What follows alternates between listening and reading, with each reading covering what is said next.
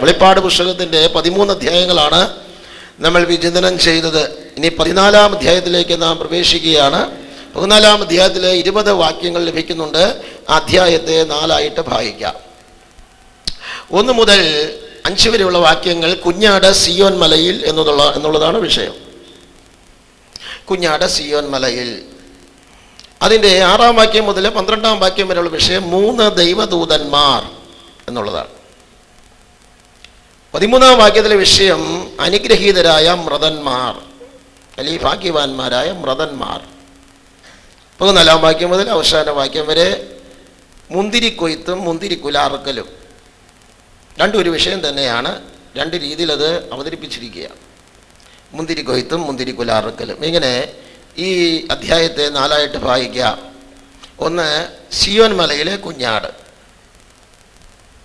സിയോൻ മലയിൽ കുഞ്ഞാടും അവനോടുകൂടെ നെറ്റിയിൽ അവൻ്റെ നാമവും പിതാവിൻ്റെ നാമവും എഴുതിയിരിക്കുന്ന 144,000 പേര് നിൽക്കുന്നത് യോഹന്നാൻ ദർശനത്തിൽ കാണുകയാണ്. ഈ ഇവിടെ പറയുന്ന കുഞ്ഞാട് ആരാണ്? ഇവിടെ പറയുന്ന സിയോൻ മല ഏതാണ്? ഇവിടെ പറയുന്ന 144,000 പേര് ആരാണ്? 3 വിഷയങ്ങളാണ് ഇതിനകത്ത് പ്രധാനമായി അടങ്ങിയിരിക്കുന്നത്. കുഞ്ഞാട് ആര്? സിയോൻ മല ഏത്? 144,000 പേര് ആരെയാണ് കുറിക്കുന്നത്?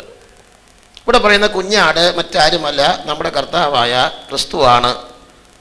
കാരണം യേശുവിനെ യോഹന്നാൻ സ്നാപകൻ പരിചയപ്പെടുത്തിയത് ഇതാ ലോകത്തിൻ്റെ പാപം ചുമന്ന് നീക്കുന്ന ദൈവത്തിൻ്റെ കുഞ്ഞാട്. മലയാളത്തിൽ ചുമക്കുന്ന എന്ന, മൂലഭാഷയിൽ ചുമന്ന് നീക്കുന്ന, ഇംഗ്ലീഷിലും അങ്ങനെ കാണാൻ കഴിയും. ചുമന്ന് നീക്കുന്ന ദൈവത്തിൻ്റെ കുഞ്ഞാട്. യേശു ചുമന്ന് നീക്കിയത് എൻ്റെ പാപം മാത്രമല്ല, നമ്മുടെ പാപം മാത്രമല്ല, ഒരു ജാതിയുടെ പാപം മാത്രമല്ല, മുഴു ലോകത്തിൻ്റെയും പാപം ക്രൂശിൽ തൻ്റെ മരണത്താൽ ചുമന്ന് നീക്കിയ ദൈവത്തിൻ്റെ കുഞ്ഞാടിനായി ഞാൻ ദൈവത്തെ സ്തുതിക്കുന്നു.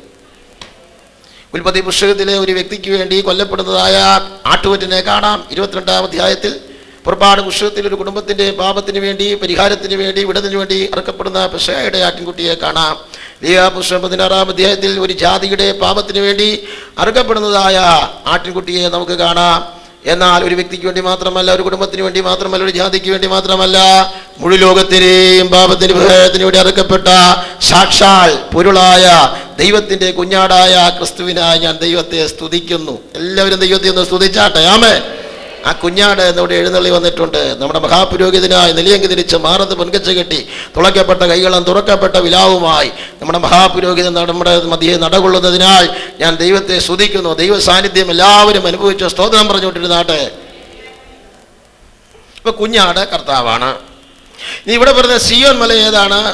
ഭൗമിക യെരുശലേമിലെ സിയോൻ മലയല്ല. ഭൂമിയുടെ മധ്യസ്ഥാനത്ത് പലസ്തീൻ നാട്ടില് യെരുശലേമുണ്ട്. യെരുശലേം 4 മലയുടെ മുകളിലാണ് പണിതത്. സിയോൻ, മോറിയ, ബെസത്ത, അക്ര എന്നീ 4 മലയുടെ മുകളിലാണ് യെരുശലേം നഗരം പണി കഴിപ്പിച്ചത്. അതിൽ ഒരു മലയാണ് സിയോൻ മല.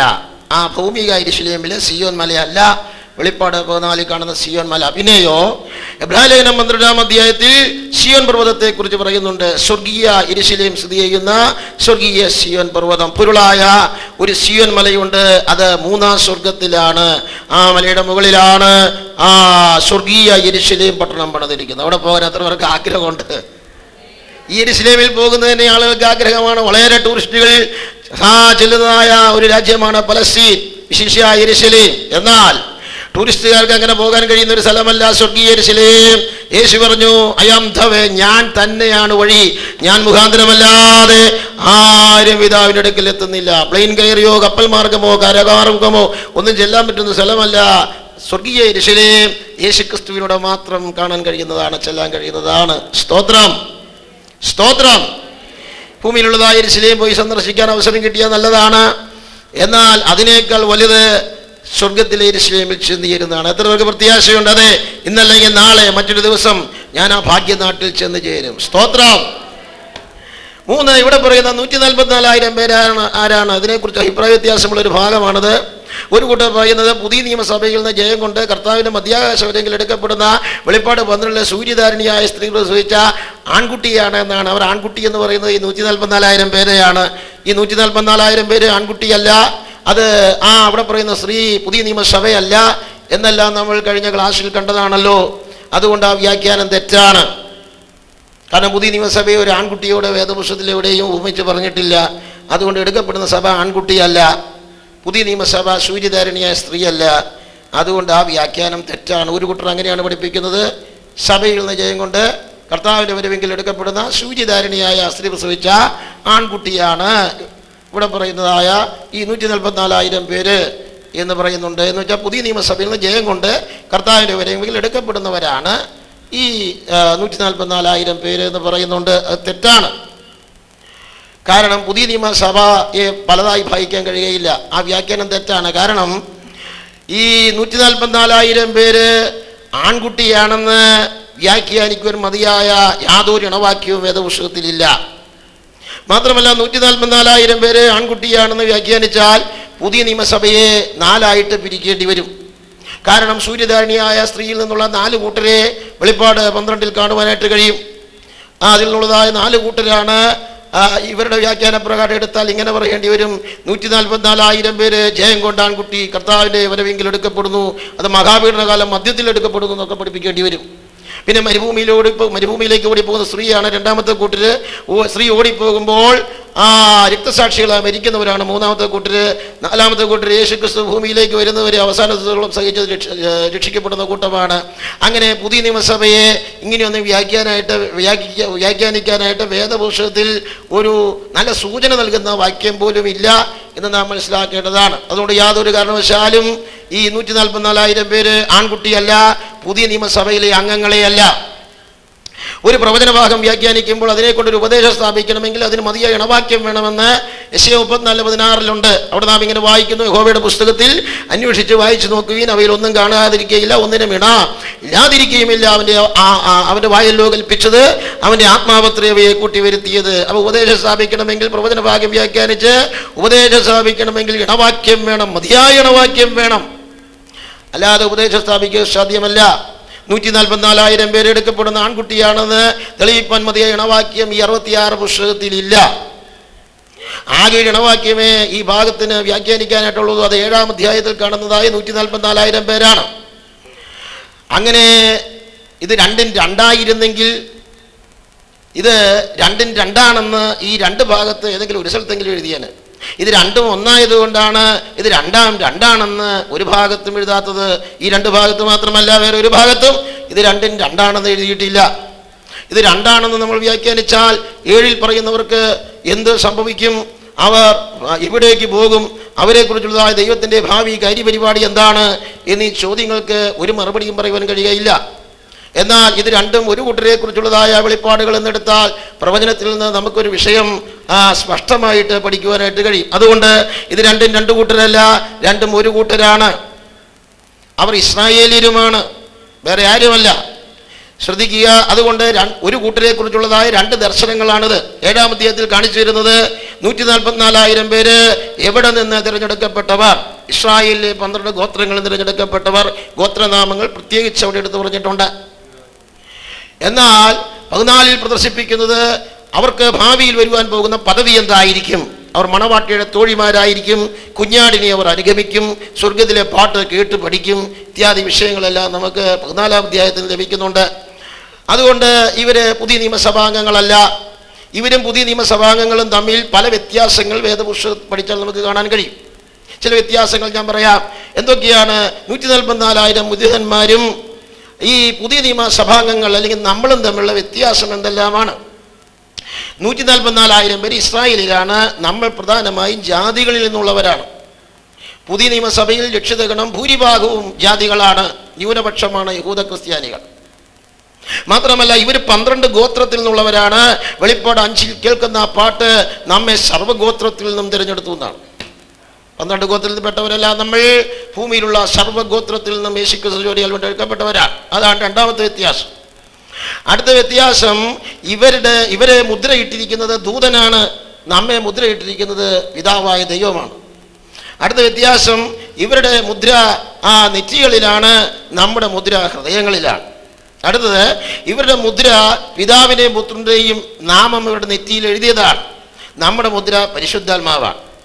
ഇവരുടെ മുദ്രയുടെ ഉദ്ദേശം പാതാള വെട്ടിക്കിളി ശല്യത്തിന് വിടുതൽ കിട്ടാനാണെന്ന് 9-ാം അധ്യായം വ്യാഖ്യാനിച്ചപ്പോൾ കണ്ടതാണല്ലോ. നമ്മുടെ മുദ്രയുടെ ഉദ്ദേശം പാതാള വെട്ടിക്കിളി ശല്യത്തിന് വിടുതൽ കിട്ടാനല്ല, നമ്മൾ ആ സമയത്ത് ഭൂമിയിലില്ല. നമ്മുടെ മുദ്രയുടെ ഉദ്ദേശം എഫേസ്യ ലേഖനം 5-ാം അധ്യായം 30 പൗലോസ് പറയുന്നുണ്ട്, ആ പരിശുദ്ധാത്മാവിനെ എന്ത് ചെയ്യരുത്? ദുഃഖിപ്പിക്കരുത്. അവനാലല്ലോ നിങ്ങളെ വീണ്ടെടുപ്പ് നാളിലേക്കായി മുദ്രയിട്ടിരിക്കുന്നത്. അതുകൊണ്ട് നമ്മുടെ ശരീരത്തെ മരിച്ചാൽ ഉയർപ്പിക്കും, കർത്താവ് വന്നാൽ നമ്മുടെ ശരീരത്തെ രൂപാന്തരപ്പെടുത്തും എന്നുള്ളതിന്റെ ഉറപ്പാണ് നമുക്ക് കിട്ടിയിരിക്കുന്ന മുദ്ര. എത്ര പേർക്ക് പറയാൻ കഴിയും? എനിക്ക് ഉറപ്പുണ്ട്. സ്റ്റേറ്റ് ബാങ്ക് ഓഫ് ഇന്ത്യ ഇന്നലെ രാവിലെ 10 മണിക്ക് ഒരു ഗോഡൗൺ മുദ്ര ചെയ്താൽ അതിന്റെ അർത്ഥം 10 മണി മുതൽ ആ ഗോഡൗണിലുള്ളതെല്ലാം ബാങ്കിന്റെ വകയാണെന്നാണ്. അതുകൊണ്ട് ഒരു പാപി യേശുക്രിസ്തുവിൽ വിശ്വസിക്കുമ്പോൾ അവനെ ദൈവം പരിശുദ്ധാത്മാവ് കൊണ്ട് അവന്റെ ഹൃദയത്തെ മുദ്രയിടുകയാണ്. അതിന്റെ അർത്ഥം ഈ സമയം വരെ നീ സാത്താന്റെ വകയായിരുന്നു, ഇന്നു മുതൽ നീ ദൈവത്തിന്റെ വകയാണ്. എത്ര പേർക്ക് പറയാൻ കഴിയും? അതെ, ദൈവനെ തന്റെ വകയായി മുദ്രയിട്ടതിനാ ഞാൻ ദൈവത്തെ സ്തുതിക്കുന്നു. മുദ്ര പരിശുദ്ധാത്മാവാണ്, ഇട്ടത് ദൈവമാണ്, ഇട്ടിരിക്കുന്ന നമ്മുടെ ഹൃദയങ്ങളിലാണ്. മുദ്രയും അച്ചാരവും ഒക്കെ ഒരുമിച്ച് നൽകപ്പെടുന്നതാണ്. പക്ഷേ പരിശുദ്ധാത്മാഭിഷേകം, പരിശുദ്ധാത്മ സ്നാനം, പരിശുദ്ധാത്മാ സ്നാനം, പരിശുദ്ധാത്മാഭിഷേകം, പരിശുദ്ധാത്മ നിറവ്, അതുപോലെ ഇതൊക്കെ രക്ഷിക്കപ്പെട്ട ശേഷം പ്രാപിക്കേണ്ടതാണ്. ആത്മാവിനെ കുറിച്ച് 7 പദപ്രയോഗങ്ങൾ നമുക്ക് ബൈബിളിൽ കാണുവാനായിട്ട് കഴിയും. 1 അതായത് ആത്മമുദ്ര, 2 ആത്മാവെന്ന അച്ചാരം, 3 ആത്മാവിന്റെ അധിവാസം. ഇത് 3 രക്ഷിക്കപ്പെടുമ്പോഴാണ് ഒരാൾക്ക് കിട്ടുന്നത്. പരിശുദ്ധാത്മാവ് ഹൃദയത്തിൽ വരികയാണ്.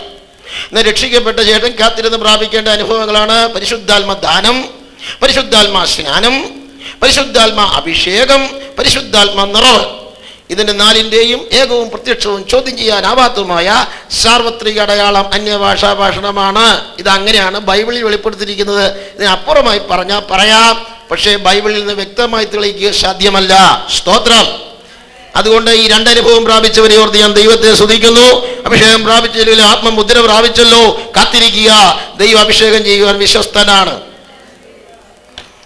മാത്രമല്ല ഇവരുടെ സ്ഥാനം സിയോൻ മലയിലാണ്. നമ്മുടെ സ്ഥാനം കർത്താവ് ഇരിക്കുന്നിടത്താണ്.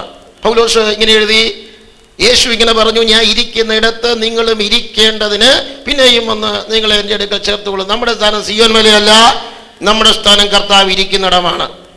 മാത്രമല്ല ഇവർ ദാസന്മാർ എന്നുള്ള നിലയിൽ സിയോൻ മലയിൽ നിൽക്കുകയാണ്. പക്ഷേ നമ്മളെ എന്നേക്ക് ഇവിടെ നിർത്താനല്ല കൊണ്ടുപോകുന്നേ, നമ്മെ മണവാട്ടി എന്നുള്ള നിലയിൽ മണവാളന്റെ കൂടെ ഇരുത്തും. സന്തോഷമുണ്ടോ? ഇവര് സ്വർഗത്തിൽ കേൾക്കുന്ന പാട്ട് പഠിക്കുകയാണ്, കേട്ട് പഠിക്കുകയാണ്. നമ്മൾ സ്വർഗത്തിൽ പോകുന്ന പഠിക്കാനല്ല, പാട്ട് പാടാനാണെന്ന് ഉത്തമഗീതത്തിലുണ്ട്. ഇവര് സിയോൻ മലയിൽ നിന്ന് കേട്ട് പഠിക്കുകയാണ്, നമ്മൾ സിംഹാസന സ്ഥാനത്ത് പാടുകയാണ്. ഇവർ മണവാട്ടി സഭ പാടുന്ന പാട്ട് ഏറ്റുപാടി പഠിക്കുകയാണ്, നമ്മൾ പാടിക്കൊടുക്കുകയാണ്. ഒരു സദസ്സിൽ പഠിക്കുന്നവരാണോ വലിയവര്, പാടിക്കൊടുക്കുന്നവരാണോ വലിയവർ? എല്ലാവരും പറയും പാടിക്കൊടുക്കുന്നവരാണ് വലിയവർ. അതുകൊണ്ട് ഇവരെക്കാൾ വലിയ സ്ഥാനമാണ് ദൈവം നമുക്ക് തന്നിരിക്കുന്നത്. ഇവർ നമ്മുടെ തോഴ്മക്കാരാണ്, തോഴിമാരാണ്, നമ്മൾ മണവാട്ടിയാണ്. ആമേൻ. മാത്രമല്ല ഇവര് നാമം തമ്മിലുള്ള വ്യത്യാസം എന്താണെന്ന് ചോദിച്ചാൽ, ഇവര് തോഴ്മക്കാരാണ്, നമ്മൾ രാജ്ഞിയാണ്.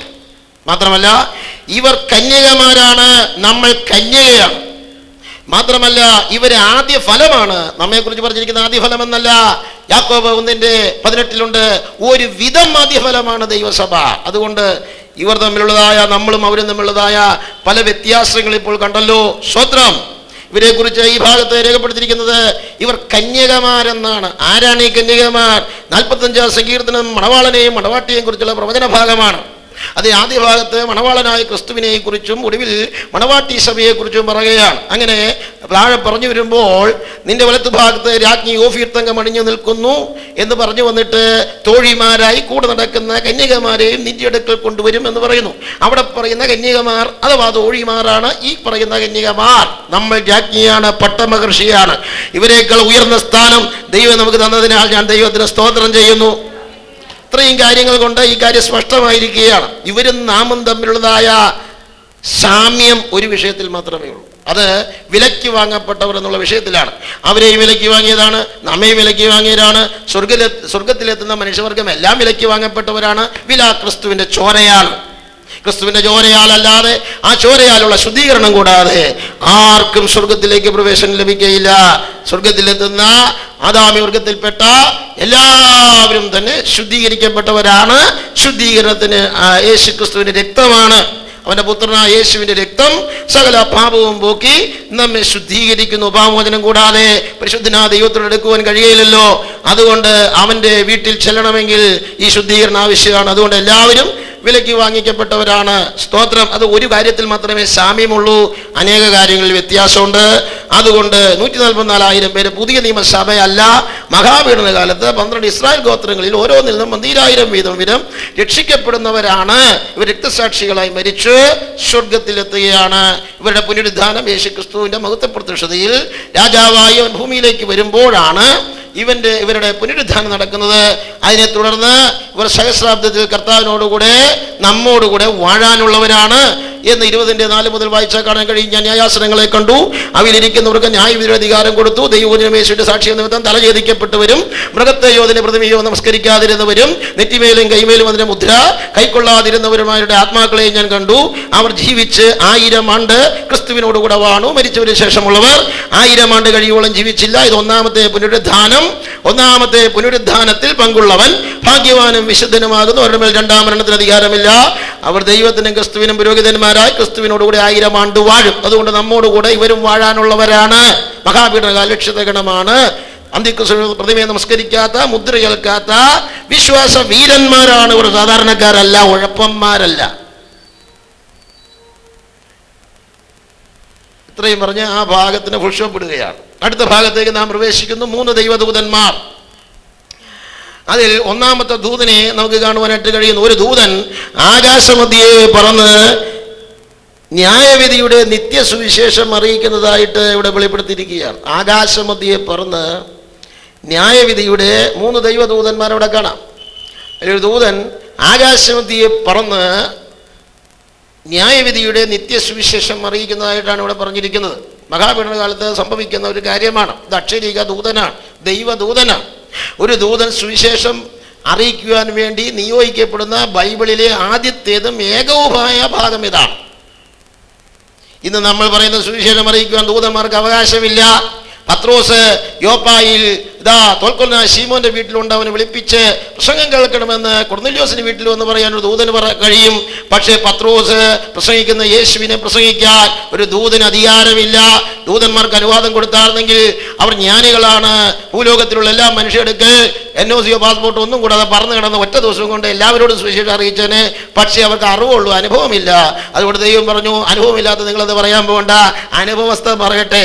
അനുഭവസ്ഥരായ നമ്മൾ വായും പൂട്ടിയിരുന്ന കാര്യം നടക്കുമോ? അതുകൊണ്ട് നമ്മൾ ട്രാക്റ്റുകൾ കൊടുക്കണം, പരിശീലനം നടത്തണം, സുവിശേഷം പറയണം, കൺവെൻഷൻ നടത്തണം.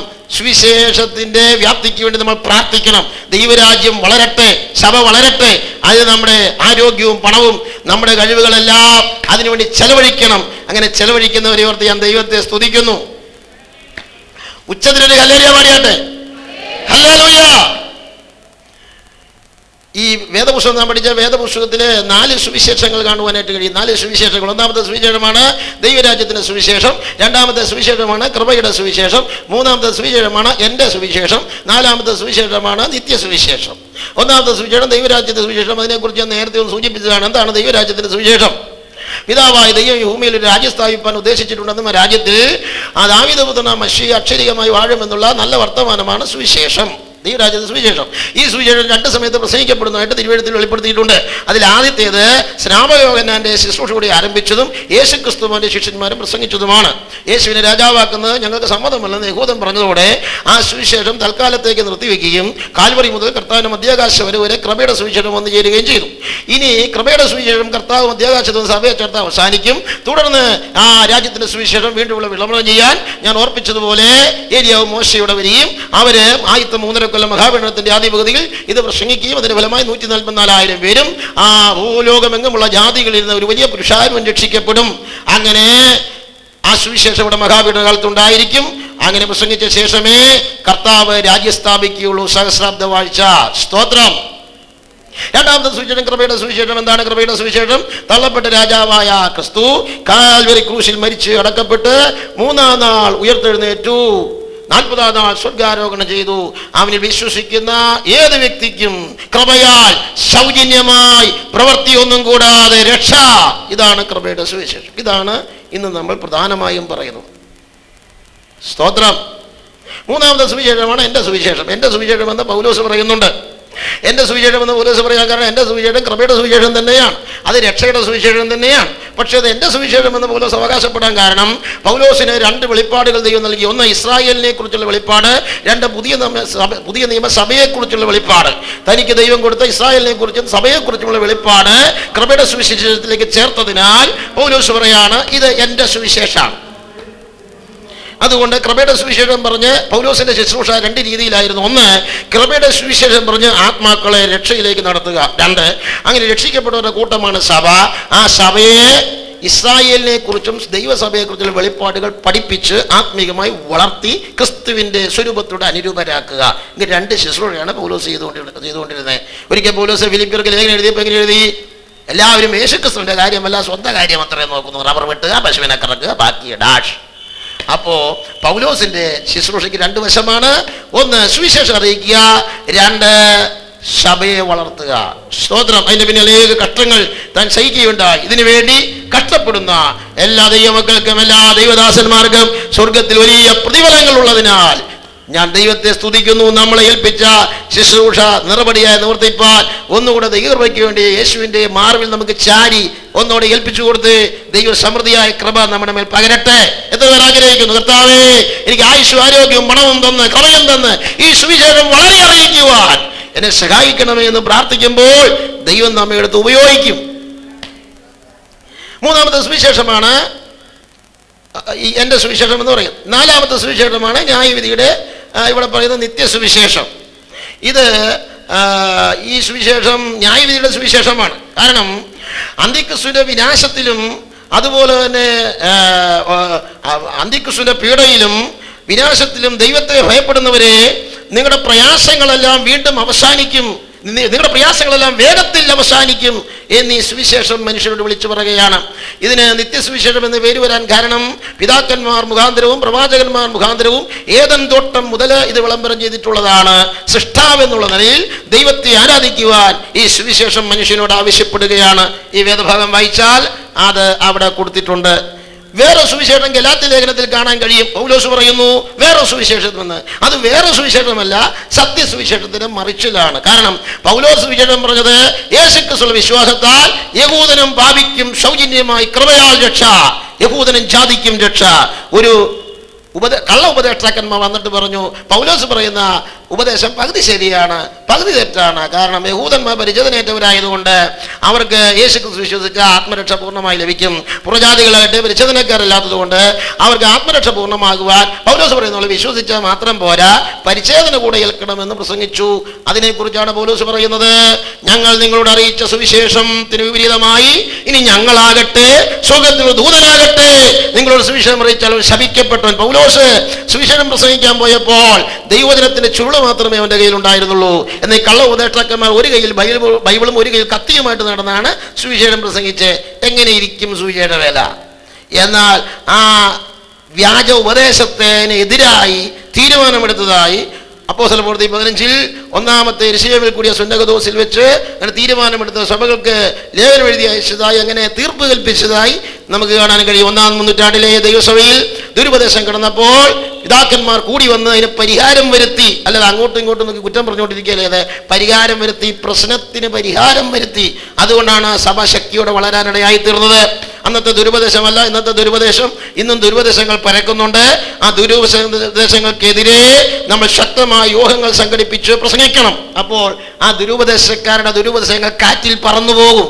വിശുദ്ധ ചിരി, വിശുദ്ധ കൊര, വിശുദ്ധ തൊഴ, പിന്നെ മറച്ചിടല്, ഊതല്, ഇങ്ങനെ ഒറ്റ കൈയാടിക്കുക പട്ടേ എന്ന് പറഞ്ഞ് കാറ്റത്ത് മരങ്ങൾ ഒടിയുന്നോണം മനുഷ്യർ വീഴുന്നു, പാസ്റ്റർ വീഴുന്നു. ഒരിക്കലും പാസ്റ്റർ വീണ് ആംബ്ലിവറിലേക്ക് പോയി. ദൈവം സഹായിച്ചതാ. എൻ്റെ ദൈവമേ, കൃപയാൽ എനിക്ക് ഇതുവരെ അതുപോലെ വീഴേണ്ട ഗതികേട് വന്നിട്ടില്ല.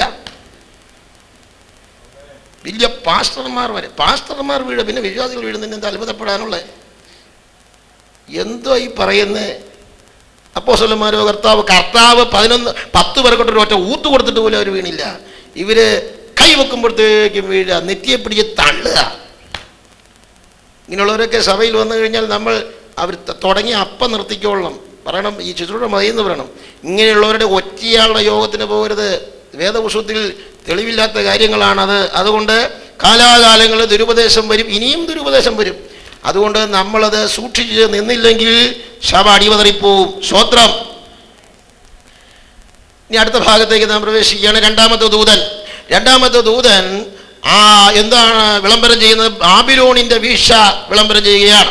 ബാബിലോൺ നഗരം വീണ്ടും പണിയപ്പെടുകയും അശുദ്ധിയുടെ കേന്ദ്രമായി തീരുകയും ചെയ്യുമ്പോൾ അതിൻ്റെ വീഴ്ച വലിയതായിരിക്കും. മഹാപീഡന കാലത്ത് ബാബിലോൺ നഗരം അതിൻ്റെ മഹത്വത്തിൽ ഉണ്ടായിരിക്കും. മഹാപീഡനത്തിൻ്റെ ഒടുവിൽ ബാബിലോൺ അഗ്നിക്കിരയായി തീരും. സ്തോത്രം. ശ്രദ്ധിക്കുക. മൂന്നാമത്തെ ദൈവദൂതൻ അന്തിക്രിസ്തുവിൻ്റെ അനുഗാമികൾക്കുള്ള തീർപ്പ്, ന്യായവിധി വിളംബരം ചെയ്യുകയാണ്. അന്തിക്രിസ്തുവിന്റെ മുദ്രയെ കേൾക്കുന്നവർക്ക് വരുവാൻ പോകുന്ന നിത്യ ശിക്ഷാവിധിയെക്കുറിച്ചാണ് മൂന്നാമത്തെ ദൂതൻ വിളംബരം ചെയ്യുന്നത്. നരകം നിത്യമാണെന്ന് വളരെ വ്യക്തമായി ഈ ഭാഗത്ത് പറഞ്ഞിട്ടുണ്ട്. ആ ഭാഗത്ത് വളരെ വ്യക്തമാണ് നരകം നിത്യമാണെന്ന്. അവിടെ പ്രത്യേക പദപ്രയോഗമുണ്ട്. ദൈവദൂതന്മാരുടെ കുഞ്ഞാടിൻ്റെയും മുൻപാകെ അഗ്നിഗന്ധകങ്ങളിൽ ദണ്ഡനം അനുഭവിക്കും. ഒരു പ്രത്യേക പ്രയോഗമാണ്. നരകത്തിൽ പാപികൾ യുഗായുഗങ്ങൾ നിത്യതയോളം കിടക്കുമ്പോൾ ആ നരകത്തിൽ കിടക്കുന്ന പാപികളെ നമുക്ക് കാണാൻ കഴിയുമോ? ചോദ്യം. നമുക്ക് കാണാൻ കഴിയുമെന്ന് വ്യക്തമായ വാക്യം ബൈബിളിലില്ല. പക്ഷേ കർത്താവായ യേശുക്രിസ്തുവിനും ദൈവദൂതന്മാർക്കും കാണാൻ കഴിയുമെന്ന് ഈ ഭാഗത്ത് പറഞ്ഞിട്ടുണ്ട്. ദൈവദൂതന്മാരെയൊക്കെ സ്ഥാനം നമുക്കുള്ളത് കൊണ്ട് നമുക്കും കാണാമെന്ന് ഞാൻ വിചാരിക്കുകയാണ്. അങ്ങനെയെങ്കിൽ നമ്മുടെ കുടുംബത്തിൽപ്പെട്ടവരും നമ്മുടെ അയൽവാസികളും നമ്മുടെ നാട്ടുകാരും നമ്മുടെ അസ്ഥിയിൽ നസ്തിയും നമ്മുടെ മാസത്തിൽ മാംസമായ അനേക പ്രിയപ്പെട്ടവര് നരകത്തിൽ യുഗായുഗങ്ങൾ നരകത്തിൽ എന്തെല്ലാം ആണെന്നറിയാവോ? ദൈവം വെച്ചാൽ പിന്നീട് പറയാം. അതിൽ കിടന്ന് വേദനപ്പെടുന്നത് നമുക്ക് കാണാൻ കഴിയുമെങ്കിൽ സ്തോത്രം, എന്തായിരിക്കും മനുഷ്യന്റെ ഹൃദയനില? അവരോട് ഒരു പ്രാവശ്യമെങ്കിലും യേശുവിനെ കുറിച്ച് പറയുവാൻ നമ്മൾ കടപ്പെട്ടവരല്ലേ? ദൈവമക്കളെ, നമുക്ക് ബൈബിളും കൈ പിടിച്ചുകൊണ്ട് അയൽവക്കത്തേക്ക് ഇറങ്ങിച്ചല്ല, ഒരു പ്രാവശ്യമെങ്കിലും അവരോട് യേശുവിനെ കുറിച്ച് പറയാം. എന്തെല്ലാം കാര്യങ്ങൾ നാം അവരുമായിട്ട് ഷെയർ ചെയ്യുന്നു. എന്തുകൊണ്ട് യേശുവിനെ കുറിച്ച് പറയുവാൻ നമുക്ക് കഴിയുന്നില്ല? സ്തോത്രം. നമ്മൾ വിവാഹം നടത്തുമ്പോഴും അതുപോലെ തന്നെ ഗൃഹപ്രവേശനം നടത്തുമ്പോഴും ഒക്കെ ഈ അയൽവാസികളും ബന്ധുക്കളെയൊക്കെ വിളിച്ചു വരുത്തി ഒരു ഊണ് നമ്മൾ കൊടുക്കുക സ്വാഭാവികമാണ്. ആ സമയത്ത് നല്ല ദൈവദാസന്മാരെ നിർത്തി കുറഞ്ഞത് ഒരു 15 മിനിറ്റെങ്കിലും സാക്ഷാൽ സത്യ സുവിശേഷം ഒന്ന് പറയിപ്പിക്കണം. അല്ലാതെ അന്നേരം സമയം കിട്ടുന്നയാൾ അതും ഇതും ഗൾഫിൽ പോയി, ഞാൻ അമേരിക്കയിൽ പോയി, ഞാൻ ഇസ്രയേലിൽ പോയി, ഞാൻ 5 പ്രാവശ്യം പോയി എന്ന് പറയാനുള്ള സമയം അല്ലാതെ ആളുകൾ ഊണ് കഴിക്കാൻ കാത്തിരിക്കുക. അന്നേരം ഇതൊക്കെ പറഞ്ഞുകൊണ്ടിരുന്ന സുവിശേഷം പറയാൻ സമയം ഉണ്ടാവില്ല. ആ 15 മിനിറ്റ് സമയത്ത് യേശുക്രിസ്തുവിൻ്റെ ജനനം, മരണം, അടക്കം, പുനരുദ്ധാനം, സ്വർഗാരോഹണം, 2ാം വരവ്, അതിലൂടെ നമുക്ക് കിട്ടുന്ന അനുഗ്രഹം എന്താണെന്ന് സ്നാനോടെ ഒന്ന് പറഞ്ഞ് അങ്ങ് നിർത്തിയാൽ എത്ര ഭംഗിയായി. അപ്പം നമ്മുടെ ഹൃദയവും നിറഞ്ഞു. പിന്നെ ബിരിയാണി തിന്നുമ്പോൾ വയറ് നിറയും. അല്ലെങ്കിൽ നമ്മുടെ വയറ് നിറയും, ഹൃദയം നിറയത്തില്ല. അതിന് ദർശനം വേണം, കാഴ്ചപ്പാട് വേണം. സ്തോത്രം. അന്നേരം ഇടയ്ക്ക് കരണ്ട് പോകുക, ഒരാൾ വന്ന് ഞോണ്ടുക, ഒരാൾ ആങ്ങി കാണിക്കുക, അങ്ങോട്ടും ഇങ്ങോട്ടും നടക്കുക. ചില സ്ഥലത്തൊക്കെ കല്യാണ ശിശുക്കൾ നടക്കുന്ന ഹോളിൽ തന്നെ നടന്നുകൊണ്ടിരിക്കുമ്പോൾ ഇതൊക്കെ വിളമ്പി വെച്ചേക്കുക. എങ്ങനെ ഏകാഗ്രത കിട്ടും? മനുഷ്യന് മൂക്ക് പഞ്ഞി വെച്ചിട്ടല്ലോ ഇരിക്കണം. ഇത് ഇങ്ങനെ സ്മെല്ലൊക്കെ വരുമ്പോൾ എങ്ങനെ ഏകാഗ്രത കിട്ടും? അതൊക്കെ കല്യാണ ശിശുക്കളുടെ കഴിഞ്ഞിട്ട് കൊണ്ടുവന്ന് നിരത്തിയാൽ മതി. അത്ര തിരക്കുള്ളവർക്ക് വേറെ വല്ലോ ഹോട്ടലിൽ കൊണ്ടുപോയി കൊടുക്ക്, അവർക്ക് 11 മണിക്കൊക്കെ കഴിക്കണമെങ്കിൽ. സ്തോത്രം. നമുക്ക് പ്രധാനമായി യേശുക്രിസ്തുവിന്റെ നാമം മഹത്വപ്പെടുക എന്നുള്ളതാണ്. കാനാവിലെ കല്യാണ വീട്ടിൽ യേശുക്രിസ്തു അത്ഭുതം ചെയ്തത് ദൈവനാമ മഹത്വത്തിന് വേണ്ടിയാണ്. ദൈവനാമ മഹത്വം വരാത്ത ഒരു കാര്യവും നമ്മൾ ചെയ്തിട്ട് പ്രയോജനമില്ല. സ്വർഗത്തിൽ അതെല്ലാം കത്തിപ്പോകും. ആ പ്രവർത്തികളല്ല. തീ കൊണ്ട് ശോധന ചെയ്യുമ്പോൾ നിലനിന്ന് പ്രതിഫലം കിട്ടണമെങ്കിൽ വചനപ്രകാരം നാം കാര്യങ്ങൾ ചെയ്യേണ്ടതാണ്. ഇങ്ങനെ പറഞ്ഞു കൊന്നാൽ വെളിപ്പാട് പുസ്തകത്തിന്റെ അറ്റത്തേക്ക് നമുക്ക് എത്തണമല്ലോ. സ്പീഡിൽ ദൈവമക്കൾ പ്രാർത്ഥനയോടെ എന്നോടൊപ്പം വന്നാട്ടെ. സ്തോത്രം, സ്തോത്രം. കൈകളടിച്ച് ദൈവത്തെ ഒന്ന് സ്തുതിച്ചേ.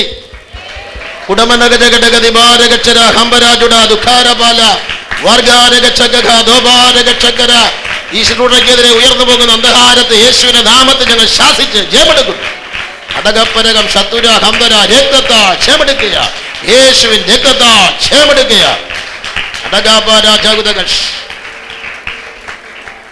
അടുത്തതാണ് അനുഗ്രഹീതന്മാരായ മൃതന്മാർ. 13ാം വാക്യത്തിൽ സ്വർഗത്തിൽ ശബ്ദം കേട്ടത് പറഞ്ഞത് എഴുതുക. ഇന്നു മുതൽ കർത്താവിൽ മരിക്കുന്ന മൃതന്മാർ ഭാഗ്യവാന്മാർ, അവർ അവരുടെ പ്രയത്നങ്ങൾ വിശ്രമിക്കേണ്ടതാകുന്നു, അവരുടെ പ്രവൃത്തി അവരെ പിന്തുടരുന്നുവെന്ന് ആത്മാവ് പറയുന്നു. സ്വർഗത്തിൽ നിന്ന് കേട്ട ശബ്ദമാണ്, എഴുതുക, ഇന്ന് മുതൽ കർത്താവിൽ മരിക്കുന്ന മൃതന്മാർ ഭാഗ്യവാന്മാർ. അതിനെക്കുറിച്ച് എന്നോട് സംസാരിച്ചു എന്ന് തോന്നുന്നു. ശ്രദ്ധിക്കുക, എല്ലാ വിശുദ്ധന്മാരെയും കുറിച്ച് ഈ വാക്യം എടുത്ത് പറയാം. ഒരു വിശുദ്ധൻ മരിച്ചാൽ മരണ വീട്ടിൽ വാക്യം എടുത്ത് വായിച്ച് പ്രസംഗിക്കാം. കാരണം എല്ലാ വിശുദ്ധന്മാരുടെയും മരണം കർത്താവിലാണ്. സ്തോത്രം, അവർ ഭാഗ്യവാന്മാർ തന്നെയാണ്. എന്നാൽ ഈ വാക്യത്തിന് പ്രത്യേകമായി ഇതൊരു പ്രവചനവാക്യമാണ്. ഇത് അക്ഷരികമായി നിറവേറുന്നതിന് സമയമുണ്ട്. അതെപ്പോഴാണ്? മഹാവേണ്ട മധ്യത്തിൽ യഹൂദന്റെ ആലയം ഇടിച്ചു കളഞ്ഞ സ്ഥലത്ത് കള്ളപ്രവാചകൻ അന്തിക്രിസ്തുവിന്റെ പ്രതിമ സ്ഥാപിച്ചിട്ട് എല്ലാവരും അതിനെ വണങ്ങണമെന്നും നമസ്കരിക്കണമെന്നും അതിനെ നമസ്കരിക്കാത്തവരെ എല്ലാവരെയും വാളുകൊണ്ട് കൊല്ലുമെന്നും വിളംബരം ചെയ്യും. അങ്ങനെ വിളംബരം ചെയ്യുമ്പോൾ വാളിനെ ഭയന്ന് അനേകർ അതിനെ നമസ്കരിക്കും. ഭൂരിഭാഗം പേര് നമസ്കരിക്കും. പക്ഷേ ശദ്രക്കിനെ പോലെ, മേശക്കിനെ പോലെ, അബേദ്നെഗോവിനെ പോലെ ഹൃദയത്തിൽ പ്രമാണമുള്ള യഹൂദന്മാരുണ്ടായിരിക്കും. അവർ തീയല്ല, വാളല്ല, എന്ത് കണ്ടാലും വിഗ്രഹത്തെ നമസ്കരിക്കത്തില്ല. സ്തോത്രം. ദാനിയേലിനെ പോലെയുള്ള വീരന്മാരവിടെ ഉണ്ടായിരിക്കും. അവർ നമസ്കരിക്കത്തില്ല. അങ്ങനെ അനേക വിശുദ്ധന്മാർ വാളിനിരയായിത്തീരും. അവരെ കുറിച്ചാണ് ഇവിടെ പറഞ്ഞിരിക്കുന്നത്. ഇന്ന് മുതൽ എന്നുള്ള പ്രയോഗം കൊണ്ട് അത് വ്യക്തമാണ്. ഇന്ന് മുതൽ എന്ന് പറഞ്ഞാൽ ആ വിളംബരം ചെയ്യുന്ന ഡേറ്റ് മുതൽ എന്നർത്ഥം. ഇന്ന് മുതൽ കർത്താവിൽ മരിക്കുന്ന മൃതന്മാർ ഭാഗ്യവാന്മാർ, അവർ അവരുടെ പ്രയത്നങ്ങളെ വിശ്രമിക്കേണ്ടതാകുന്നു. വിശുദ്ധന്മാരുടെ മരണത്തെക്കുറിച്ച് തിരുവെഴുത്തിലെ നിദ്ര എന്നാണ് പറഞ്ഞിരിക്കുന്നത്. കാരണം നമ്മുടെ മരണം നമ്മുടെ പ്രയത്നങ്ങളിൽ നിന്നുള്ള വിശ്രമമാണ്. ജോലി ചെയ്ത മനുഷ്യൻ വൈകിട്ട് ഒന്ന് കുളിച്ച് ആഹാരം കഴിച്ച് കിടന്നുറങ്ങുമ്പോൾ അദ്ദേഹം വിശ്രമിക്കുകയാണല്ലോ. ഹല്ലേലൂയ. അങ്ങനെ ഭർത്താവ് ഉറങ്ങിക്കിടക്കുമ്പോൾ ഭാര്യ തന്നെത്താനടിച്ച് കരയാറില്ല. എൻ്റെ ആചാരം ഉറങ്ങിപ്പോയേ എന്നും പറഞ്ഞ് കരയാറില്ല. കാരണം അമ്മാമ്മയ്ക്കറിയാം അച്ചായ നേരം വിളക്ക് മണിക്കും, അല്ലെങ്കിൽ ഇടയ്ക്കൊന്ന് എണിക്കും എന്നറിയാം. അതുകൊണ്ടാണ് നെഞ്ചത്തടിച്ച് കരയാറ്. ഇതുപോലെ നമ്മുടെ പ്രിയപ്പെട്ടവർ മരിച്ചാൽ നമ്മൾ നെഞ്ചത്തടിച്ച് കരയത്തില്ല. കാരണം എന്നാണെന്നറിയാമോ? നമുക്കറിയാം അവര് ഒന്ന് ഉറങ്ങാണ്. അവരൊരു ദിവസം എഴുന്നേറ്റ് വരും. എത്ര പേർക്ക് പ്രത്യാശയുണ്ട്? സ്തോത്രം. മാത്രമല്ല, അപ്പോൾ ഈ 13-ാം വാക്യത്തിന്റെ മുകൾ ഭാഗത്ത് നമ്മൾ ഇങ്ങനെ വായിക്കുന്നുണ്ടല്ലോ, ഒരു രാവും പകലും ഒരു സ്വസ്ഥതയും ഉണ്ടാകയില്ല നരകത്തിൽ വീഴുന്നവർക്ക്. അപ്പോ മുകളിൽ പറയുന്ന ആളുകൾ അന്തിക്രിസ്തുവിന്റെ പ്രതിമയെ നമസ്കരിച്ചവർ, മുദ്രയേറ്റവർക്ക് രാവും പകലും ഒരു സ്വസ്ഥതയില്ലാതെ അവർ നരകത്തിൽ കഴിയുമ്പോൾ ഇവർക്ക് നിത്യം സ്വസ്ഥതയാകയാൽ അവരെ അപേക്ഷിച്ച് ഇവർ ഭാഗ്യശാലികളാണ്.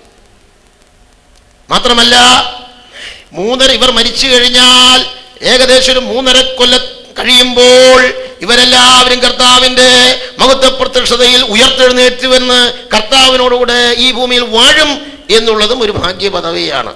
ഇങ്ങനെ 2 നിലയിൽ ഇവര് ഭാഗ്യശാലികളാണ്. ഹല്ലേലൂയ.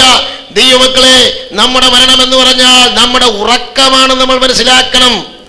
അറിഞ്ഞുറങ്ങാൻ ആർക്കെങ്കിലും കഴിയോ? ആർക്കും കഴിയത്തില്ല. ഉറങ്ങിക്കഴിഞ്ഞ് ഉറക്കം തെളിയിട്ട് ഉറങ്ങിയെന്നറിയുള്ളൂ. വിശുദ്ധന്മാരുടെ മരണം ഉറക്കമാണെന്നാ പറയുന്നത്. ഉറക്കമാണെന്ന്. ഒരു വിശുദ്ധന്റെ മരണം എന്ന് പറഞ്ഞാൽ പെട്ടെന്ന് ഞാനെന്ന് പറയാം, ഇങ്ങനെ ആയിരിക്കാനാ സാധ്യത. വിശുദ്ധൻ കട്ടിലിൽ കിടക്കുകയാണ് രോഗിയായി. അപ്പോഴാണ് മരണ ദിവസം വന്നു. മരണസമയം ഉച്ചയ്ക്ക് 12 മണി. ദൈവം തന്റെ ഘടികാരത്തിൽ അത് ആ ടൈം എന്നിരിക്കട്ടെ.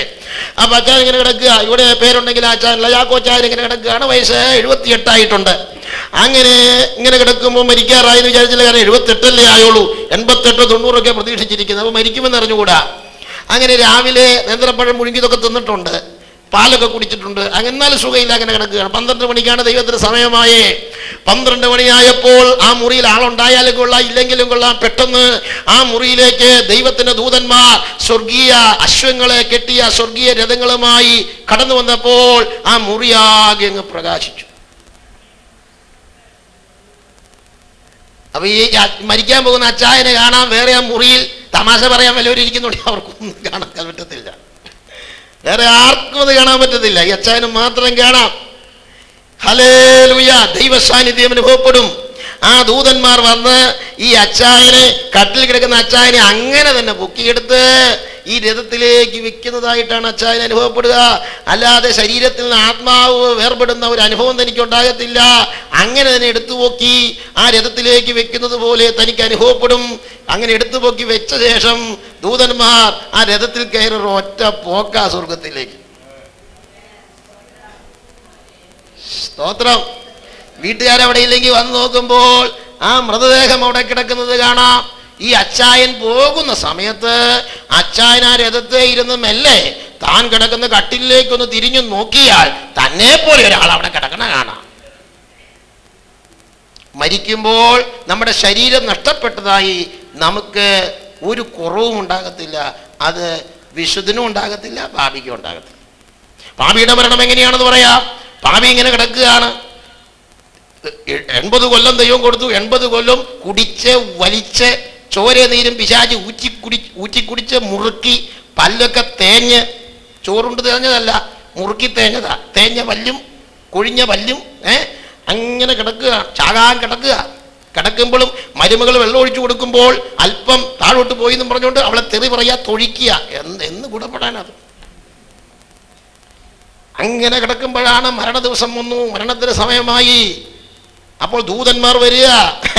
രഥവും കുതിരയായിട്ടൊന്നുമല്ല അവനെ, ഇവനൊന്നും രഥത്തെ കയറേണ്ട ആവശ്യമില്ല. തൻ്റെ ഭക്തന്മാരുടെ മരണമാണ് യഹോവയ്ക്ക് വിലയേറിയത്. നമ്മുടെ പാഠം ഭാഷയിൽ പറഞ്ഞാൽ അത് പണം മുടക്കുള്ള കാര്യമാണ്, വിലയേറിയതാ. പക്ഷേ ഇത് വിലയേറിയതൊന്നുമില്ല.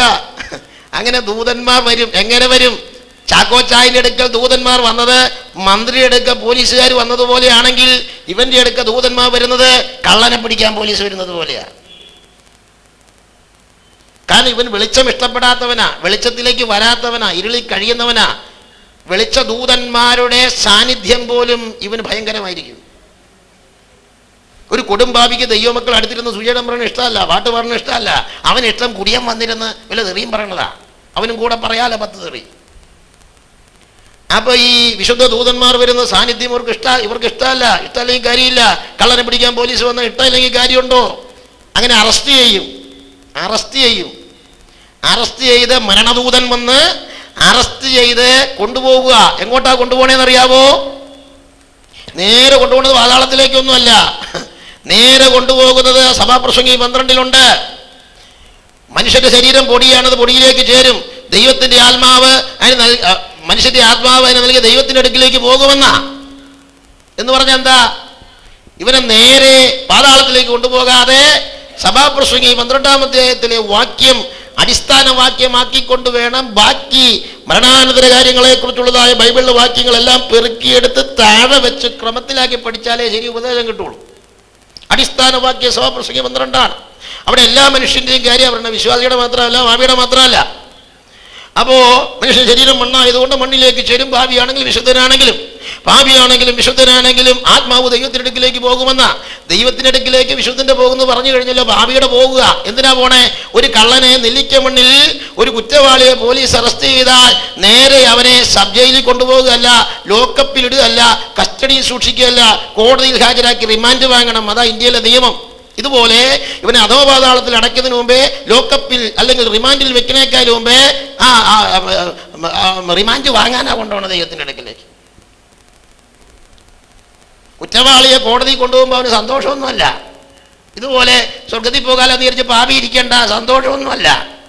റിമാൻഡ് വാങ്ങാൻ കൊണ്ടുപോവുക. അവിടെ കൊണ്ടുപോയി കഴിയുമ്പോൾ ദൈവം ഓർഡർ കൊടുക്കും അവനെ അങ്ങോട്ട് അടച്ചേക്കാൻ. അങ്ങോട്ട് ഒറ്റ പോക്കുണ്ട്.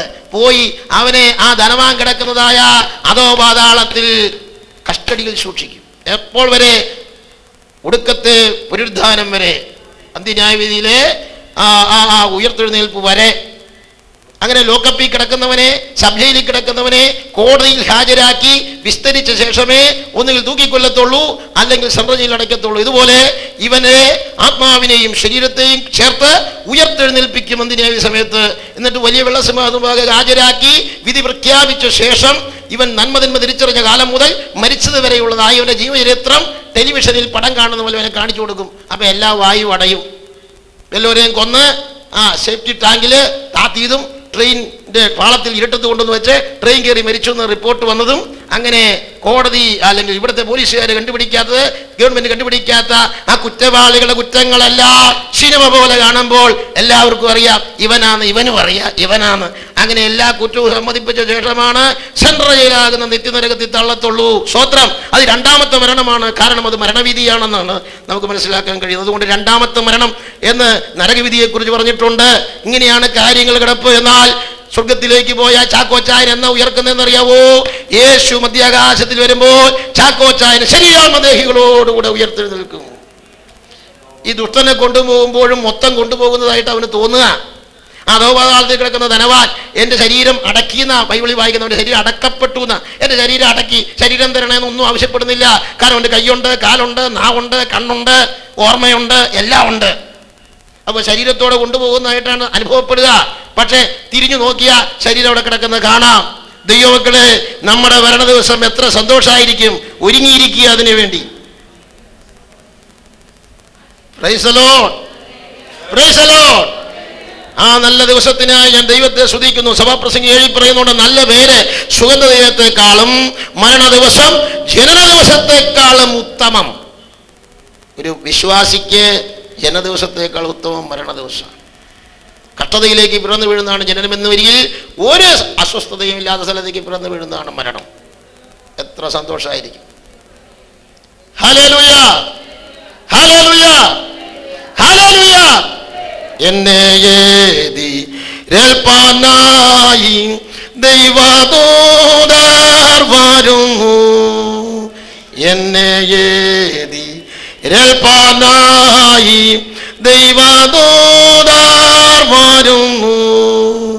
വേണ്ടും പോലെ യാത്രയ്ക്കായി പുതുശക്തി തരുന്നു. വേണ്ടും പോലെ യാത്രയ്ക്കായി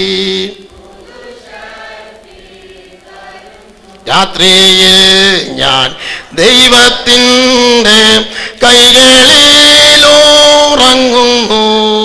അപ്പോഴും എൻ്റെ ദത്തിൻ്റെ ചക്രം മുൻപോട്ടോടുന്നു. ഭാരങ്ങൾ കൂടുന്നതിനും ഒന്നും വേണ്ട യാത്രയിൽ അല്പം അപ്പം വിശപ്പിന്നും സ്വൽപ്പം വെള്ളം ദാഹിക്കിൽ. എത്ര സന്തോഷാണ് മരണ ദിവസം. അതിനായി ഞാൻ ദൈവത്തെ സ്തുതിക്കുന്നു. ഹല്ലേലൂയ. അടുത്ത ഭാഗത്തേക്ക് നാം പ്രവേശിക്കുകയാണ്. മുന്തിരിക്കൊയ്ത്തും മുന്തിരിക്കുല അറുക്കലും. 14 വാക്യം മുതൽ 20 വാക്യം വരെ 2 കാര്യങ്ങളാണ് അവിടെ പറയുന്നത്. ഒന്ന് മുന്തിരിക്കുല, ഒന്ന് മുന്തിരിക്കൊയ്ത്ത്, 2 മുന്തിരിക്കുല അറുക്കൽ. ഒരു സംഭവത്തെ 2 രീതിയിൽ അത് ആലങ്കാരികമായി പറഞ്ഞിരിക്കുകയാണ്. ഇവിടെ പറയുന്ന കൊയ്ത്ത് സഭയുടെ കൊയ്ത്തല്ല. കാരണം പുതിയ നിയമസഭയെ ഈ കൊയ്ത്ത് നടക്കുന്നതിന് 7 കൊല്ലം മുമ്പ് യേശുക്രിസ്തു മധ്യാകാശത്തിൽ വന്ന് കൊയ്തെടുത്തുകൊണ്ട് പോയി. അതുകൊണ്ട് ദൈവസഭയുടെ കൊയ്ത്തല്ല ഇത്. ഹർമഗദ്ദോൻ യുദ്ധത്തിലെ ന്യായവിധിയാകുന്ന കൊയ്ത്താണ്. കൊയ്ത്തുകാരൻ യേശുക്രിസ്തു തന്നെയാണ്. 2-ാം ഭാഗത്ത് മുന്തിരിക്കുല അറുക്കുന്നതിനെ കുറിച്ച് പറഞ്ഞിരിക്കുന്നു. ഇവിടെ മുന്തിരിക്കുല അറുക്കൽ എന്ന് പറഞ്ഞാൽ ഭൂമിയിലെ മുന്തിരിക്കുല അറുക്കലാണ്. വേദപുസ്തകത്തിൽ 3 മുന്തിരിത്തോട്ടങ്ങളുണ്ട്. 1-ാമത്തെ മുന്തിരിത്തോട്ടമാണ് ഇസ്രായേൽ, 2-ാമത്തെ മുന്തിരിത്തോട്ടമാണ് സഭ, 3-ാമത്തെ മുന്തിരിത്തോട്ടമാണ് അന്തിക്രിസ്തു അനുഗാമികളും. ഇങ്ങനെ 3 മുന്തിരി കൃഷി ഉണ്ട്. സ്തോത്രം. കനാനിൽ നട്ട മുന്തിരി വള്ളി ഇസ്രായേലാകുന്നു എന്ന് വേദപുസ്തകത്തിൽ സ്പഷ്ടമായി പറഞ്ഞിട്ടുണ്ട്. അങ്ങനെ മിസ്രയീം എന്നൊരു മുന്തിരി വള്ളി ദൈവം കൊണ്ടുവന്ന് കനാനിൽ നട്ടു. അങ്ങനെ കനാനിൽ പടർന്നു പിടിച്ച മുന്തിരിത്തോട്ടമാണ് പഴയ നിയമ ഇസ്രായേൽ സഭ. അതിലേക്ക് ഫലത്തിന് വേണ്ടി ദൈവം തന്റെ ദാസന്മാരായ പ്രവാചകന്മാരെ അയച്ചപ്പോൾ പ്രവാചകന്മാരെ അവർ കല്ലെറിയുകയും ചിലരെ കൊല്ലുകയും ചെയ്തു. നല്ല മുന്തിരിങ്ങയല്ല കാഴ്ച, കാട്ടുമുന്തിരിങ്ങയാണ് കാഴ്ച. അപ്പോൾ ഏറ്റവും ഒടുവിൽ ദൈവം തന്റെ പ്രിയ പുത്രനെ അവരുടെ അടുക്കലേക്ക് അയച്ചു. പുത്രനെ കുറിച്ച് അവർ പറഞ്ഞു, ഇവനെ അവകാശി, ഇവനെ കൊന്നുകളയാമെന്ന് പറഞ്ഞ് തോട്ടത്തിൽ നിന്ന് പുറത്താക്കി. തോട്ടത്തിൽ നിന്ന് പുറത്താക്കി കഴിഞ്ഞപ്പോഴാണ് യേശു പറഞ്ഞ് യോഹന്നാൻ 15 ഞാൻ സാക്ഷാൽ മുന്തിരിവള്ളിയും എൻ്റെ പിതാവ് തോട്ടക്കാരനാണ്. അങ്ങനെ അവന് തോട്ടത്തിൽ പുറത്താക്കി കഴിഞ്ഞപ്പോൾ അവൻ സാക്ഷാൽ മുന്തിരിവള്ളിയായി. അവനിൽ വിശ്വസിച്ച വിശ്വാസികൾ അതിൻ്റെ കൊമ്പുകളുമാണ്. അങ്ങനെ തോട്ടത്തിൽ നിന്ന് പുറത്താക്കിയ ശേഷം അവനെ കൊന്നുകളഞ്ഞു. വ്യാഴാഴ്ച രാത്രി പ്രസംഗാനന്ദ പ്രഭാഷണത്തിലാണ് യേശു പറഞ്ഞത്, ഞാൻ സാക്ഷാൽ മുന്തിരിവള്ളിയും നിങ്ങൾ കൊമ്പുകളുമാകുന്നു. അതിനു മുമ്പേ ഒരു തോട്ടത്തെ പുറത്താക്കിയായിരുന്നു. എന്നിട്ട് വെള്ളിയാഴ്ച എന്ത് ചെയ്തു? അവനെ കൊന്നുകളഞ്ഞു. അങ്ങനെ മത്തായി സുവിശേഷത്തിൽ കർത്താവ് പറഞ്ഞ ഉപമ അക്ഷരികമായി നിറവേറി. ഇപ്പോഴത്തെ മുന്തിരി കൃഷി ഏതാണെന്നറിയാമോ? പുതിയ നിയമസഭയാണ്. ഒറ്റ മുന്തിരിവള്ളിയേ ഉള്ളൂ, അത് യേശുക്രിസ്തുവാ. അതിൻ്റെ കൊമ്പുകളാണ് നമ്മളെല്ലാവരും. ലോകമെമ്പാടും ഇതിൻ്റെ ശാഖകളുണ്ട്. ഇവിടെ ഈ സഭ ഇതിൻ്റെ ഒരു കൊമ്പാ. ആ കൊമ്പിൽ എത്ര ശാഖകളാന്ന് നോക്കി. ഹാലേൽ. ലോകമെമ്പാടും നിൽക്കുന്നതായ പുതിയ നിയമസഭയ്ക്കായി ഞാൻ ദൈവത്തെ സ്തുതിക്കുന്നു. രക്ഷിക്കപ്പെട്ടവർ മാത്രമാണ് ഇതിൻ്റെ കൊമ്പുകൾ. ഫലം കായ്ക്കുന്നവരെ കൂടുതൽ ഫലം കായ്ക്കാൻ വേണ്ടി ചെത്തുന്നു. നമുക്ക് വരുന്നതായ കഷ്ടതകൾ, ശോധനകൾ കൂടുതൽ ഫലം കായ്ക്കാൻ വേണ്ടി ചെത്രതാട്ടോ, നശിപ്പിക്കാനല്ല. ഹല്ലേലൂയ. ഈ മുന്തിരിവള്ളി വസിച്ചിട്ടല്ലാതെ സ്വയമായി കായ്ക്കാൻ കഴിയില്ല. സ്തോത്രം, സ്തോത്രം. ഈ മുന്തിരിത്തോട്ടത്തെ ചേർക്കാനാണ് യേശുക്രിസ്തു മേഘത്തിൽ വരുന്നത്. അങ്ങനെ ഈ മുന്തിരിത്തോട്ടം സഭാതോട്ടമാണെന്ന് ഉത്തമഗീതത്തിൽ ഉണ്ടല്ലോ, കെട്ടിയടച്ചിരിക്കുന്ന തോട്ടമാണ്. അതെ, ദൈവത്തിന്റെ കൃഷിയാണെന്ന് കൊരിന്ത്യരുടെ പൗലോസ് പറയുന്നുണ്ട്. നിങ്ങൾ ദൈവത്തിന്റെ കൃഷി എന്ന് പറയുന്നുണ്ട്. അങ്ങനെ ഈ തോട്ടത്തെ ദൈവത്തിന്റെ സന്നിധിയിലേക്ക് ചേർക്കും. എത്ര സന്തോഷമാണ്. അതുകൊണ്ട് പുതിയ നിയമസഭയിൽ ആരും കാട്ടുമുന്തിരിങ്ങ കായ്ക്കരുത്, ചെത്തിക്കളയും, ഒടുവിൽ തീയിലിട്ട് കത്തിച്ചു കളയും. കാട്ടുമുന്തിരിങ്ങ വയ്ക്കരുത്, കോള് 2 താഴിട്ട് പൂട്ടുക, മുളക് പൊടി വിതറുക, ഇരിക്കട അവിടെ, ഞാൻ നിൽക്കൂടാ, കർത്തൃമേശ നടത്താൻ ഞാൻ സമ്മതിക്കത്തില്ല, കർത്തൃമേശ തട്ടിപ്പറിച്ച് മേടിക്കുക, ഡ്രം എടുത്തുകൊണ്ട് ഓടുക, ഭാഷ പ്രസംഗിക്കാൻ നിൽക്കുമ്പോൾ ഒരു പാട്ട് പാടുക, പോലീസിനെ കൊണ്ടുവരിക, കാട്ടുമുന്തിരിങ്ങ അയക്കുക, സ്വോത്ര കാഴ്ചയിട്ട് ഉറുമ്പിനെ കടലാസിൽ പൊതിഞ്ഞിടുക. ദൈവസഭയിൽ ആള് കളിച്ചിട്ടുള്ളവരെല്ലാം പിൽക്കാലത്ത് ദൈവത്തിൽ നിന്ന് അടി മേടിച്ചിട്ടുണ്ട്. ഉടനെ കിട്ടിയില്ലെങ്കിലും അടി കിട്ടും. ദൈവത്തിന്റെ സഭയാണ്. ഹല്ലേലൂയ. ഇവിടെ നമ്മളെ കൊണ്ടുവന്ന് മുന്തിരിക്ക കായ്ക്കാനാണ്, നല്ല മുന്തിരിക്ക, അല്ലാതെ കാട്ടുമുന്തിരിക്ക കായ്ക്കാനല്ല. നുണ പറയാനും തെറി പറയാനും അല്ല, സ്വോത്രം പറയാനും ഹല്ലേലൂയ പറയാനും മറുഭാഷ പറയാനും പ്രാർത്ഥിക്കാനും സുവിശേഷം അറിയിക്കാനും കർത്താവിന് കൊടുക്കാനൊക്കെ നമ്മളെ കൊണ്ടുവന്നതാണ്. കാട്ടുമുന്തിരിക്ക കായ്ക്കാനല്ല, കീറിയ നോട്ടിടാനല്ല, നല്ല നോട്ടിടാനാ കാട്ടുമുന്തിരിങ്ങ. സ്തോത്രം. ഈ സാക്ഷാൽ തോട്ടത്തെ കർത്താവ് ചേർക്കാൻ പോകുന്നതിനായി നമുക്ക് ദൈവത്തെ സ്തുതിക്കാം. ഹല്ലേലൂയ. ഇനി ഭൂമിയിലെ മുന്തിരിവള്ളി എന്ന് ഈ 14-ാം അധ്യായത്തിൽ പറഞ്ഞിരിക്കുന്നത് അന്തിക്രിസ്തുവാണ്. അതിന്റെ കൊമ്പുകൾ അന്തിക്രിസ്തുവിന്റെ ദുഷ്ടതന്ത്രത്തിൽപ്പെട്ട എല്ലാവരുമാണ്. യേശുക്രിസ്തു മഹാപീഡനകാലം കഴിഞ്ഞ് ഈ ഭൂമിയിലേക്ക് ഇറങ്ങി വരും. ഇറങ്ങി വന്നിട്ട് ഹർമഗത്തോൻ മെഗിദ്ദോനിൽ വെച്ച് അന്തിക്രിസ്തുവായിട്ട് ഏറ്റുമുട്ടും. അന്തിക്രിസ്തുവിനെ കള്ളപ്രവാചകനെ നരകത്തിൽ തട്ടും. അന്തിക്രിസ്തു ജാതികളെ എല്ലാം കൊല്ലും. ഇവിടെ ഈ വേദഭാഗത്ത് പറയുന്നുണ്ട്, ചക്ക അവൻ നഗരത്തിന് പുറത്ത് വെച്ച് മെതിച്ചു, ചക്കിൽ നിന്ന് രക്തം കുതിരകളുടെ കടിവാളങ്ങളും പൊങ്ങി 200 നാഴിക ദൂരത്തോളം ഒഴുകി. അപ്പൊ രക്തം ഒഴുകിയതിനാൽ ഇവിടെ പറയുന്നതായ മുന്തിരിങ്ങ മനുഷ്യരാണ്. പലസ്തീന നീളം 200 മൈൽ ബൊസ്ര വരെ ഹർമഗദ്ദോൻ യുദ്ധത്തിൽ മഞ്ഞുകെട്ടികൾ വീഴുന്നതിനാൽ ആ വെള്ളത്തിൽ രക്തം കലർന്നിട്ട് കുതിരകളുടെ കടിവാളങ്ങളോളം ഉയർന്നു പൊങ്ങി 200 നാഴിക ദൂരത്തോളം ഒഴുകും. അത് ആ പ്രവചന അക്ഷരീയമായി നിറവേറും. യെശയ്യാ 63 പ്രവചനമുണ്ട്. യേശുക്രിസ്തു ഹർമഗദ്ദോൻ യുദ്ധം കഴിഞ്ഞ് അവന്റെ വിജയത്തിന്റെ ഘോഷയാത്ര യെരൂശലേമിലേക്ക് വരുമ്പോൾ അവനോട് ചോദിക്കുകയാണ്, നിന്റെ ഉടുപ്പ് ചുവന്നിരിക്കുന്നതെന്ത്? മുന്തിരിച്ചക്ക ചവിട്ടുന്നവന്റെ പോലെ ആയിരിക്കുന്നതെന്ത്? ഈ ഭാഗവും ആ ഭാഗവും കൂടെ ചേർത്ത് വെച്ച് പഠിച്ചാലേ അർത്ഥം കിട്ടുള്ളൂ. അപ്പൊ യേശു പറയാണ്, ഞാൻ ഏകനായി ചവിട്ടി.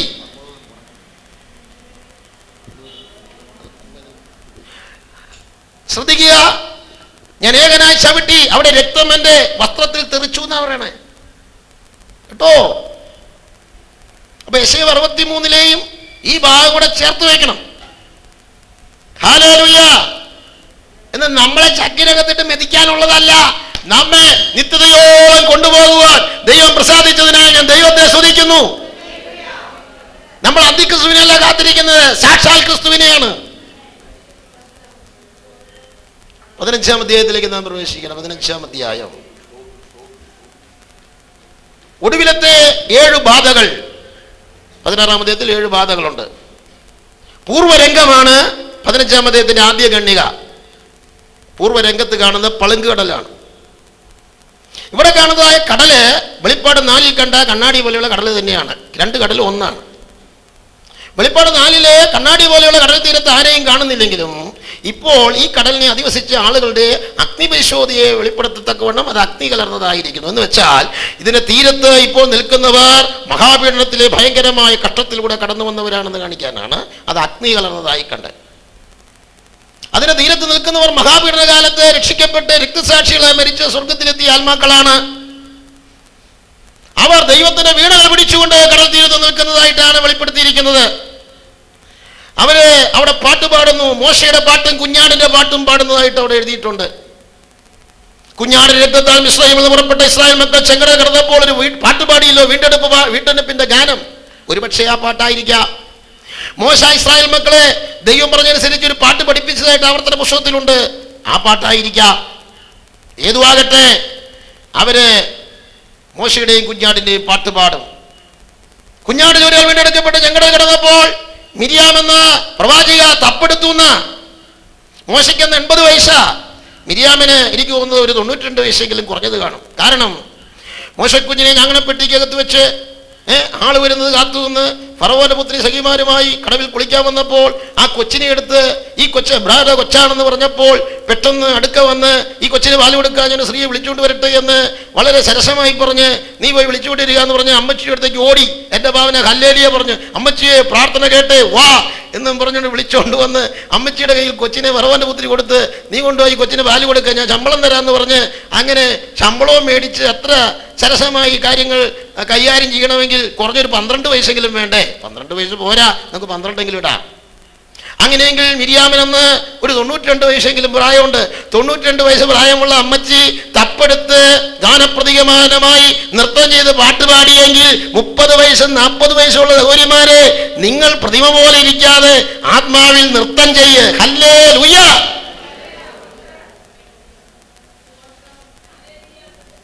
കഴിഞ്ഞ ഞായറാഴ്ച ഞാൻ ചിത്രപിടിക്കുന്ന സഭയിൽ ഒരു സഹോദരി എഴുന്നേറ്റ് സാക്ഷി പറഞ്ഞു, ഞാൻ രക്ഷിക്കപ്പെട്ട് സ്നാനപ്പെട്ടിട്ട് പുള്ളിക്കാരി പറഞ്ഞു എൻ്റെ ആശ ഇതാണ്, അതായത് ആണ്ടവസാന യോഗത്തിന് ഞാനിങ്ങനെ കാത്തിരിക്കാറുണ്ടെന്ന് തോന്നിയ സഹോദരി. ഏതായാലും കഴിഞ്ഞ മുമ്പിലത്തെ കഴിഞ്ഞ ഞായറാഴ്ച പറയാ, കഴിഞ്ഞ ഞായറാഴ്ച എനിക്ക് ആത്മാവിൽ നൃത്തം ചെയ്യാൻ സാധിച്ചു. ഹല്ലേലൂയ. സാധാരണ നൃത്തമല്ല, സഭായോഗത്തിൽ അന്തരീക്ഷം വന്നപ്പോൾ ചാട്ടം കാണണം. ഏകദേശം 37-38 വയസ്സ് കാണും. ആമേൻ. 10,000 രൂപ കൊടുക്കാന്ന് പറഞ്ഞാൽ പരസ്യമായി ഒരു സഹോദരി ചാടില്ല. പക്ഷെ ആത്മാവ് വന്നാൽ 10 പൈസ കൊടുക്കണ്ട. സ്തോത്രം. ഞങ്ങളൊക്കെ ആത്മീയ അന്തരീക്ഷം വന്ന് നൃത്തം ചെയ്യും. ഞാൻ വണ്ടി ഓടുന്നതായ റോഡെ പരസ്യമായി ആത്മാവിൽ ഓടിയിട്ടുണ്ട്. കാലത്ത് ചെരുപ്പൊക്കെ ഊരിപ്പോയി, അതൊന്നും നമുക്ക് വിഷയമല്ല. പിന്നെ വന്ന് ചെരുപ്പെടുത്തോണ്ട് പോയി. അന്തരീക്ഷം വന്നാൽ ഞങ്ങൾ പരിസരം നോക്കത്തില്ല, നൃത്തം ചെയ്യും. ദാവീദ് അങ്ങനെയായിരുന്നു. അവന്റെ ഭാര്യ നിന്ദിച്ചിട്ടും ദാവീദ് പറഞ്ഞു, നിന്റെ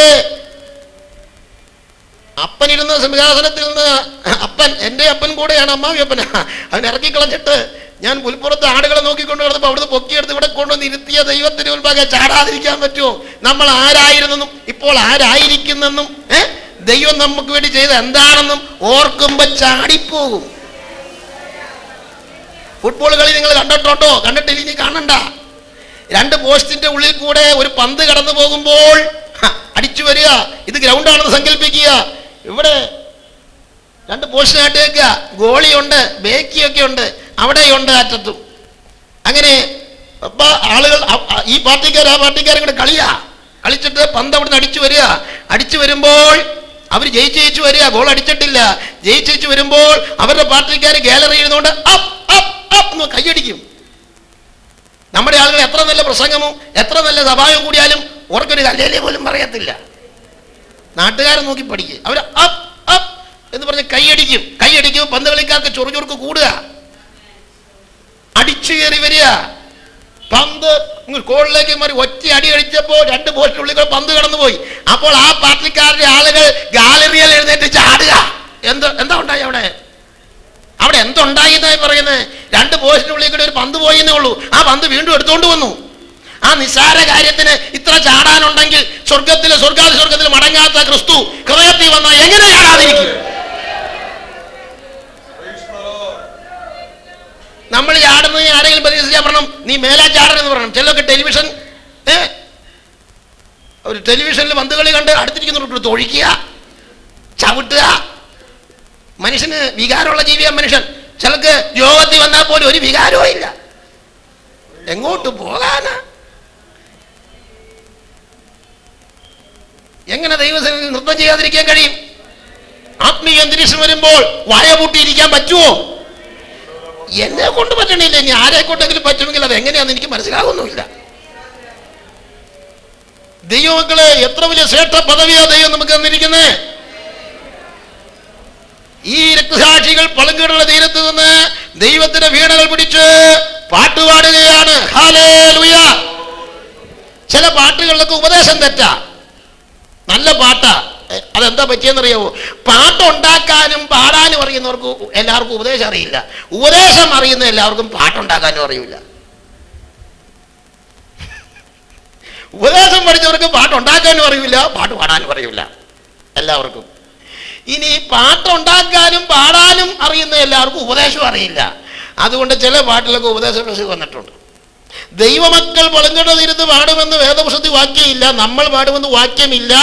ഇവർ പാടുന്നതിനാൽ നമുക്ക് പാടാൻ കഴിയുമെന്ന് അനുമാനിക്കാം. പക്ഷെ അവർ പാടുമെന്ന് വാക്യമുണ്ട്, പക്ഷേ പാട്ടിൽ നമ്മൾ പാടുമെന്നാണ്.